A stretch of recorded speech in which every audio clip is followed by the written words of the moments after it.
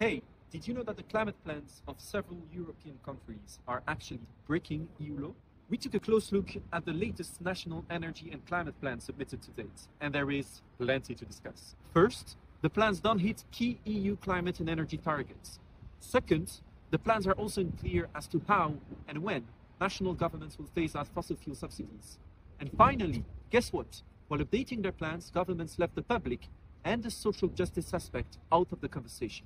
Weak climate plans mean worse climate change impacts, leading to extreme consequences for people, ecosystems, the economy, but even human rights.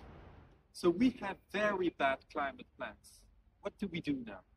Well, several climate NGOs across Europe are turning to the European Commission, the guardian of the treaties, to hold the states accountable for the laws they agreed to.